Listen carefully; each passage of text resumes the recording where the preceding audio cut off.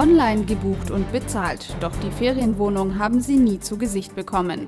In Deutschland sind Sylt-Urlauber der Masche von Internetbetrügern auf den Leim gegangen.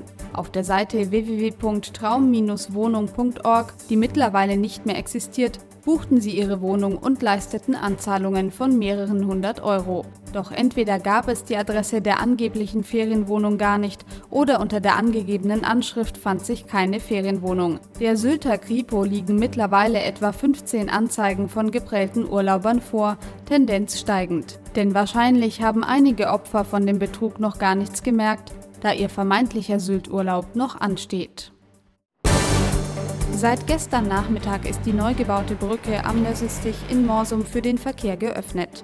Zuvor erfolgte die Bauabnahme für die 35 Meter lange Überführung über die Bahnschienen. Mit der Freigabe endet zugleich eine zeitliche und finanzielle Odyssee. Eigentlich sollte die Brücke bereits vor 3 Jahren mit einem Kostenaufwand von rund 500.000 Euro gebaut werden. Nun ist es 2014 und die veranschlagte Summe wird sich in etwa verdreifachen. Für die Bürger und Gäste heißt es nun aber endlich freie Fahrt.